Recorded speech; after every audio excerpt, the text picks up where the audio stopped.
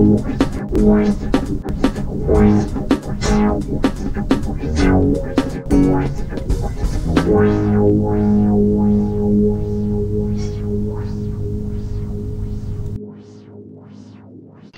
we got that N64 all cleaned up. That clear smoke one I picked up the other day. As you can see, it cleaned up very well. It's basically in perfect condition. I opened it up, cleaned it all out, and modified the piece to play the Japanese games. And here we got Diddy Kong's Racing. It's basically Rare's take on Mario Kart kind of game. And as you guys remember, I picked this up from Luke. This is a Japanese N64 game, and it will fit now, and it will play quite fine.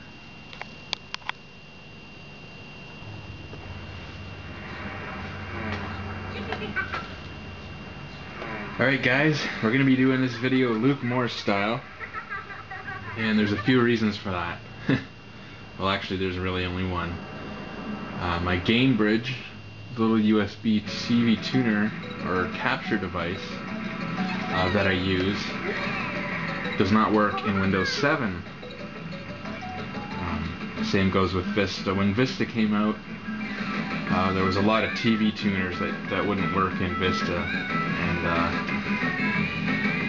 you know, this one was kind of built before Vista, and for some of the same reasons it will not work in Windows 7. Tried everything to get it to work and to not get it to work. So for a change, we're doing it Luke Morse style, which hey, it's not that bad, and it's definitely nice for a change. Be no editing, a little more unplugged. MN12 Bird unplugged.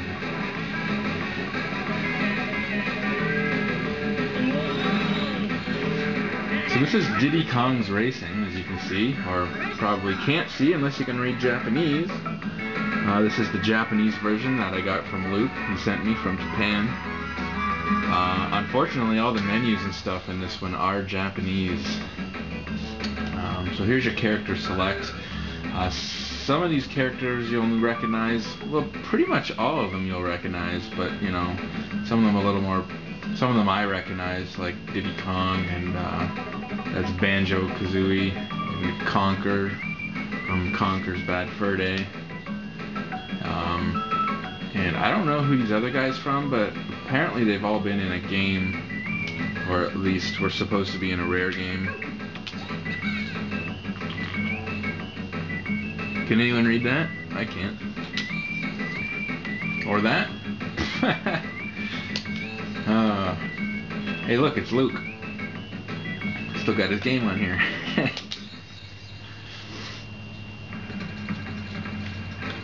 So this game, it's kind of hard to explain. It's a little different than Mario Kart because it has a little bit more of an adventure side to it.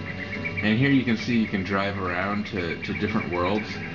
And you kind of, if you think of the races as levels, you'll do a certain amount of races and then you'll have basically a boss fight. And it could be like a one-on-one race or something. And you know, you've got to progress through the worlds to get more levels.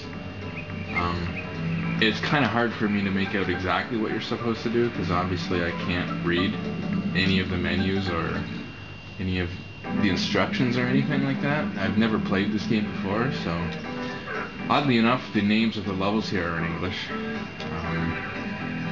so that's strange enough. Now here you can see you can pick your vehicle. You've got cars, hover cars, or planes. I'm just going to pick the car for this level. If you have the plane, you can fly around, so there's like different areas to the level that you can go that you can't go with the car.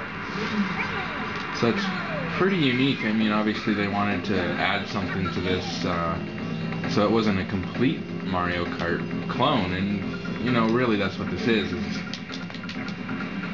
it's a Mario Kart kind of clone.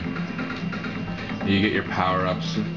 Power-ups, I don't know, they're not as good as Mario Kart, which overall makes the game maybe not as fun as Mario Kart, but you know, it's hard to top the original, and you know, Mario Kart obviously is really the best at what it does, and there's a lot of clones, and this is basically Rare's, you know, version of Mario Kart with Rare characters instead of, you know, Nintendo's characters. Not sure what that does. If you drop oil, it's similar to like dropping a banana peel in Mario Kart. I'm making this look too easy here. You can drift, which is fun. Like, you can drift craziness.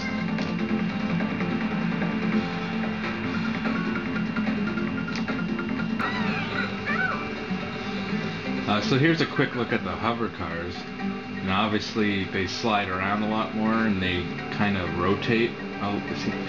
They handle fairly differently than the cars. They can jump instead of drift. They kind of hop up a little bit. That may come in handy in a few parts of the levels, but I don't know. Oh, and they go faster across water, obviously. Like, you know, in Mario Kart, when you're in the cart and you hit the water and it slows you down so much. Well, the advantage of the hover car, I guess, basically is that you go over the water basically at the same speed that you go over the land on. So once again, there may be like certain levels where there's like water's kind of like a shortcut. Maybe you can, you know, hover over the water.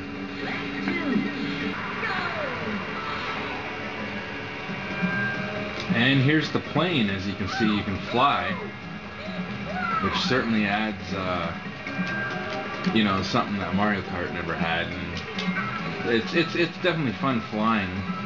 And some of the levels have, you know, little secrets where you can go up through a little shortcut or something.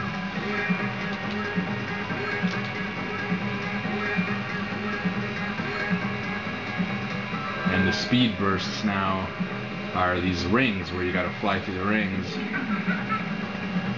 and try and get the speed bursts.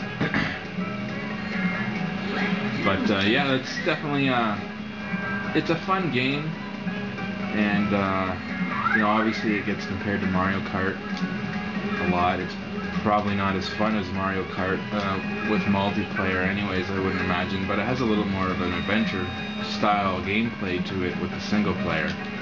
So it's a little different than Mario Kart there too.